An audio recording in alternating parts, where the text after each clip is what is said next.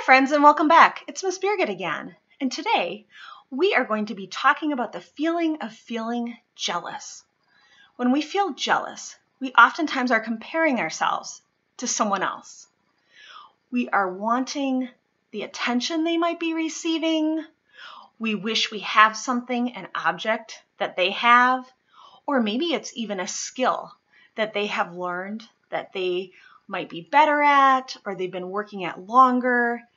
When we feel jealous, it can be tricky because we're making this comparison and it doesn't feel very good. Feeling jealous is a yellow zone emotion. And today, the book I'm going to share with you is about a boy whose family's circumstances change. And the change that his family goes through is a change that many of us are familiar with. So I hope you enjoy the book. The book is written and illustrated by Lauren Child, and it's called The New Small Person. Let's get started. The New Small Person. Elmore Green started off life as an only child, as many children do. He had a room all to himself, and everything in it was his. He was very proud of his room.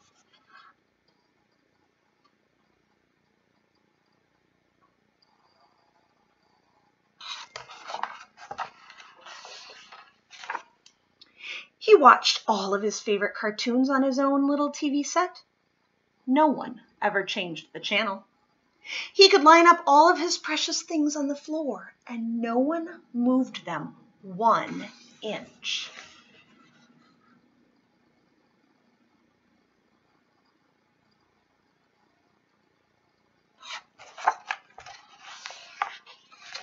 When his Uncle Cecil gave him a jar of jelly beans, Elmore could eat every single bean all by himself, in whatever order he liked.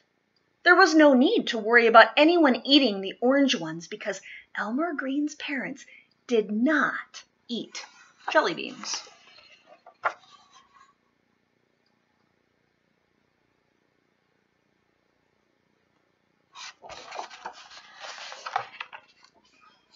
Elmore Green's parents thought he was simply the funniest, cleverest, most adorable person they had ever seen. And Elmore Green liked that because it is nice to be the funniest, cleverest, most adorable person someone has ever seen. But then, one day, everything changed.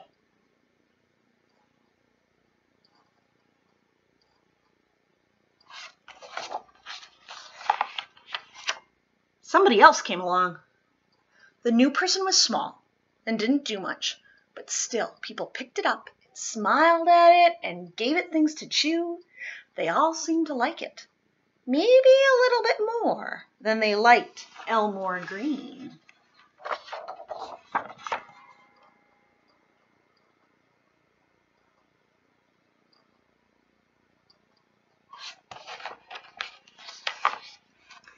The new small person didn't like watching Elmore Green's favorite TV cartoons and would squawk until the channel was changed.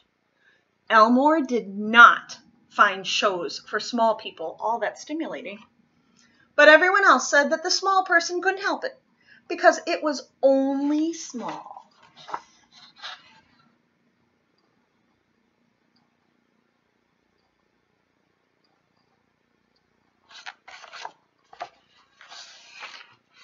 Sometimes the small person would come into Elmore's room and knock things over and sit on things that didn't want to be sat on. Once, it actually licked Elmore's jelly bean collection, including the orange ones. As anyone knows, jelly beans that have been licked are not nearly as nice. But everyone said Elmore could not be angry because the small person was only small.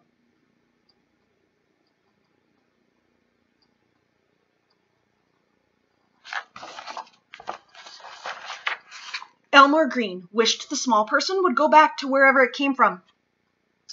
But Elmore's parents explained that this was not possible.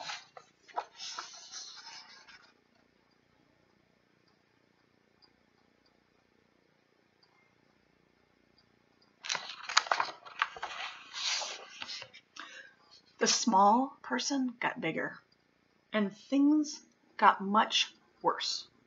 One day, Elmore found the small person wearing his fourth most favorite outfit. Without asking, "That's mine," said Elmore. "It is not for small people." "I want to be the same as you," said the small person. But Elmore Green did not want to be the same as someone small.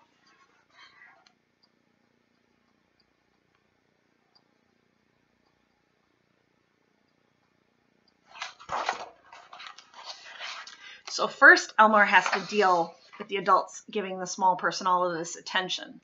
And now the small person is borrowing his stuff. Boy, rough, huh? The small person followed Elmore Green everywhere. It wanted to sit next to him. It wanted to copy everything that Elmore did. It wanted to be everywhere that Elmore was. "Where are you going, Elmore?" said the small person. "Nowhere," said Elmore. "Can I come?" said the small person. When the small person said things like this, Elmore Green would go and sit up a tree. He did not want someone small following him around.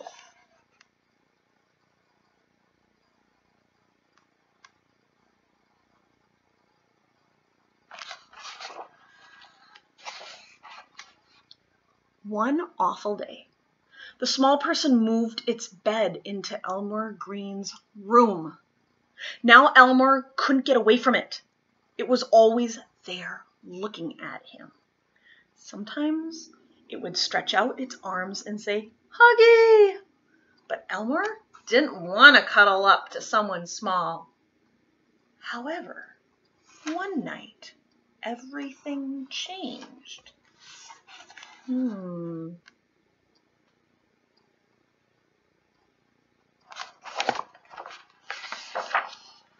Elmore Green had a bad dream. It was very upsetting. A scary thing was chasing him, waving its grabbers and gnashing its teeth. Elmore screamed, and the small person bravely got out of bed and clung onto him. "Go away, Scary!" shouted the small person. It was nice to have someone there in the dark when the scaries were around.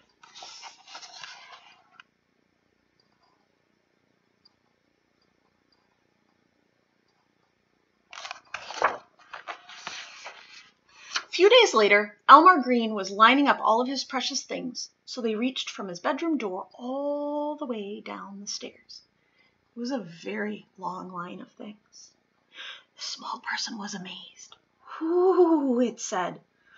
"I could make them reach to the front door if I had more things," said Elmore. "I have more things," said the small person. "I have at least 5 or 3 things. You can have them."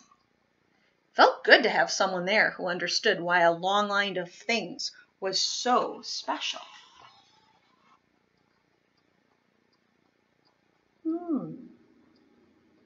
So Elmore started off feeling jealous and then was mostly annoyed. And now he's starting to realize that maybe there's some advantages to having this small person around. The next evening, Elmore was laughing at the TV. The small person looked at Elmore and then at the TV, and then he laughed too. It was very funny. More funny somehow with 2 people laughing than just one.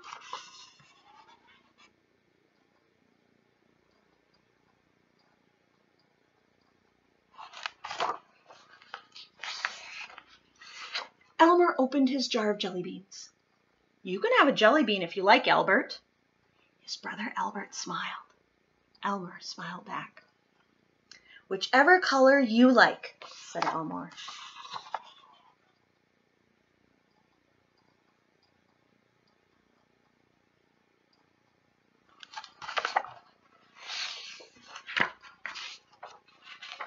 Except orange.